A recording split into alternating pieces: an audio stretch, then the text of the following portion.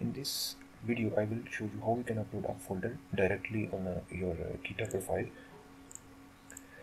Firstly, I will provide you some information. If you try to upload your folder directly on your GitHub profile on github.com, it won't allow you to upload a folder. You can just only upload a zip file or manually create your folders and subfolder to categorize your files. But it is a very cumbersome and bothering process to upload huge projects in this way. Because if you try to upload a project like Android application or a web development projects or softwares which contains hundreds or thousands of files, so it will be a very bothering process to manually create them. So first of all, what you have to do is you just need to download this GitHub desktop application. After downloading and installing, you just need to open it. When it just open, we just need to click on this current repository button, and in this sidebar click on this add button. In this pinner, just select this add existing repository option. Here you have to provide the path of your folder directory of your project. This is my directory and this is my projects folder. Just select this folder. Now it is showing that this project folder is not a GitHub repository. So you just have to create a repository first. Click on this blue link. It will pop up a new window, and here you can see this name is already fetched by the path that we have provided already. So this is the name that basically appear. I'll show you where it will appear. It will appear over here. Whatever your name you put in that box, it will appear over here. And after that name box, there is a description box. Whatever you put in this box, it will appear under this title over here. Your description of your software's project will appear over under your title. Here we have provided the local path. It is asking that whether to create this project repository with a default readme file or not. So just check this box. So this is gitignore.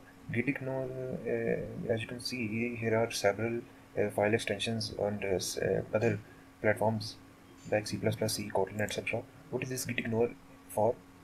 Gitignore is actually a text file that tells Git which file or folder to ignore. So I'll just leave it none because I don't want to make my any file to be ignored. This is the license. License is kind of you can say a distributed security for open source platforms. There are certain licenses for different purposes and of different security levels. There are several restricted and permissive too, and there are several other popular softwares. But there are just four common statements that are common in all these licenses, which are software can be modified and used commercially and distributed. The second one is software can be modified and used in private. A license and copyright notice must be included in the software. And the last one is software authors provide no warranty with the software and are not liable for anything. We should consider this thing as this is for our security purpose, so no one can sue us. So I just randomly select this revised version of BSD level 3 and just click on this create repository button. It will take few seconds to create a repository. Before publishing it, it will take few seconds to create a repository. Now it just has created. Now what we have to do, we just need to publish our repository. So for this, just click on this publish repository button. It pop up another window where it is asking us to select which platform we want to upload our repository, whether on a github.com or I upload it as an enterprise server. So I just leave it as a github.com, and these are the name and description boxes that we have already seen. Here's another checkbox, as you can see over here.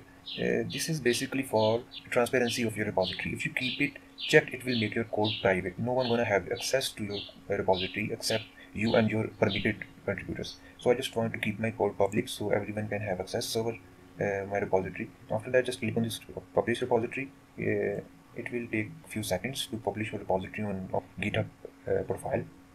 Okay, that's it. The process has finished. Now we just cross verify on our GitHub profile that whether the repository has been uploaded or not.